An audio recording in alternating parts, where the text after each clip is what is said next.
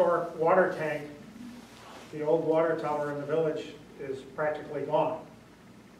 Over the last 2 weeks, it's been being taken down, and I think that that should not go unmentioned. And I just wanted to ask a couple of questions. Who is actually doing the work? Is that the county or the village? It is our, after all, the tank is owned by the village. Who is doing the work? The county? That's the county.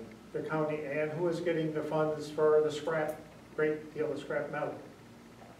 I believe that would be whoever is taking it down.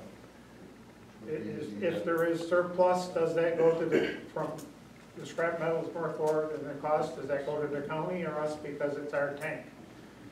Technically, it's our tank, they only leased it. If you would go back to the original document, it was, there were 5 years that we had in which if we had our antennas off of that small tank, then they would pay the cost to take it down.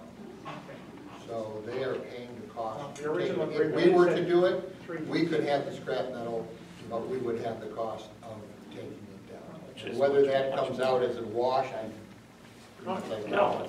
But I just wanted to make everybody that may be watching or see this video aware that this has come down.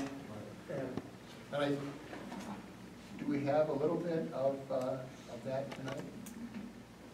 Will? I have some pictures on me. I don't know if I can get them on the screen, but I don't have the video of the piece coming down. Oh. and He did such a, maybe it'll be next meeting. Yeah. Will did put together a little documentary, about a minute and a half of the tank coming down. okay.